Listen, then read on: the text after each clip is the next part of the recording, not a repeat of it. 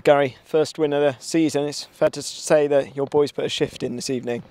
Yeah, it was a well-earned 3 points, hard-working 3 points.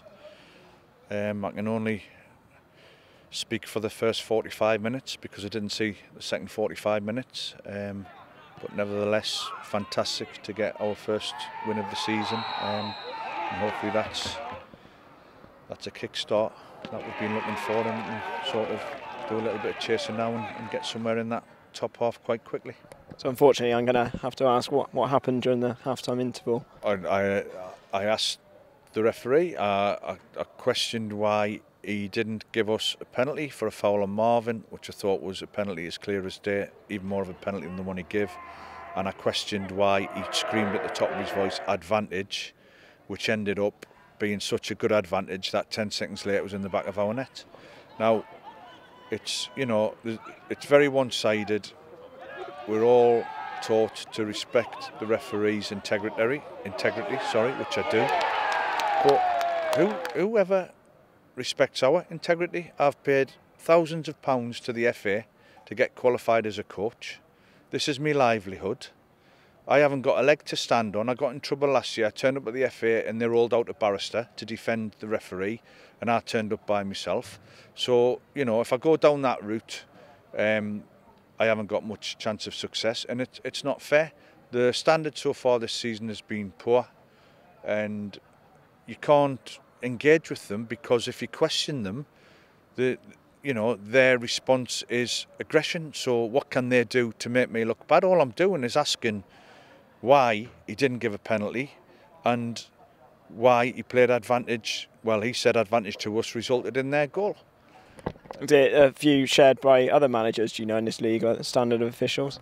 Listen, they've promoted a lot of young lads, and but this is a good standard now.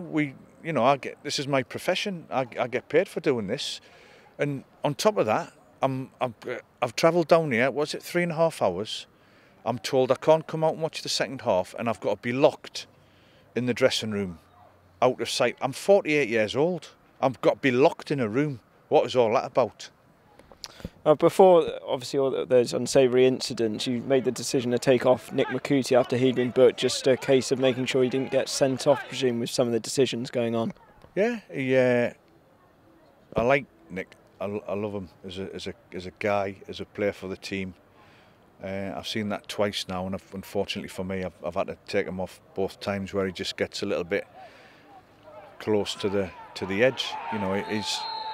His riposte is that I want to see that passion in his play, and I do. But if you've just been booked and then, you show the goalkeeper 6 studs 30 seconds later, and you draw attention to yourself, you're asking for a bit of trouble. Then I look the fool because I'm in taking players off so they don't get sent off, and I end up getting sent off myself. So there you go. I'm looking forward to Saturday, trip to Hamilton Waterloo. I understand you watched them last night. What sort of test do you think they'll be? They're all good teams now in this league. The standard of coaching's better, the organisation's better, the players are better. So all that's better. So hopefully everything else will catch up soon. Otherwise we're all wasting our time.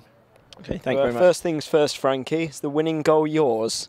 Oh, of course, yeah. I think I just made a bad free kick of straight look half decent by running across it early. So, yeah, I'm delighted obviously to get a goal and that. But most importantly, the 3 points. Like we've had a tricky start, and we had to come in and get some points on the board today. And obviously, making it 3 points is overwhelming. Like it makes the trip home far much better, and just need to try and kick on now. So, was it a slightest touch off you? Were you deliberately trying to divert it in, or did it sort of hit you on the way through? You made a bad free kick look good, you say?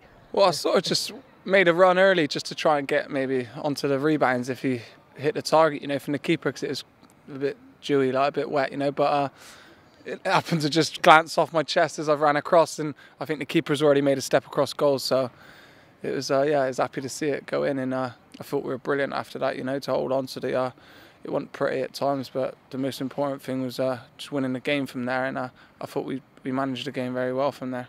Yeah, re-battling performance, as you saying. You had a few battles in midfield with the likes of Noah Keats, former City man as well, and you're back at captain as well as at the moment. You're enjoying the extra responsibility, if you can call it that? Well, yeah, you know, it's always nice to captain the team and that, but I think we've got a few experienced players and that, and everyone says their bit, you know, and organises and that, so it doesn't make much difference who's wearing the armband. You know, there's a lot of good lads out there, and we all try and help each other. But yeah, it's obviously nice and that to lead the team out in that. And we spoke to Gary after the game as well. So he didn't see the second half. Did you hear that incident at half time when he was sent off?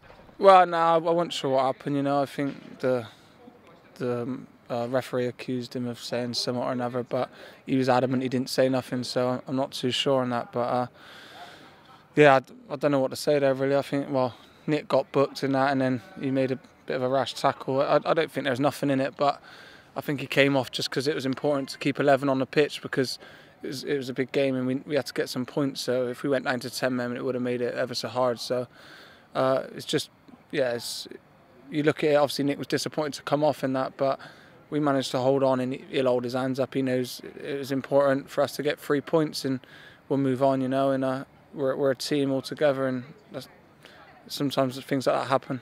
And I'll be hoping to move on Saturday against Hampton Waterlooville. We've unbeaten so far this season, so tough game. Yeah, a bit like these today though, you know, these were unbeaten, and we came down here. Sometimes when you haven't won, I think it can be better going away from home, I think, you know, a bit, I don't know, they say a bit of pressure off you and that, but I think sometimes when we're on it, we put in some good away performances, the way we play and that, with pace and that, and it does suit us a bit. But yeah, I don't see why not. We can't go there now. We could get a bit of confidence today, you know. I think if it was a different scenario coming in today, I think we maybe could have seen the game off and got maybe 3 goals and seen the game out a bit more, but I think we were a bit cautious because we didn't want to get caught, so we just stayed in and were solid and just made sure we didn't concede again. Absolutely. Well, we'll let you enjoy your post-match meal now. Thank you very much. Thanks a lot, lads.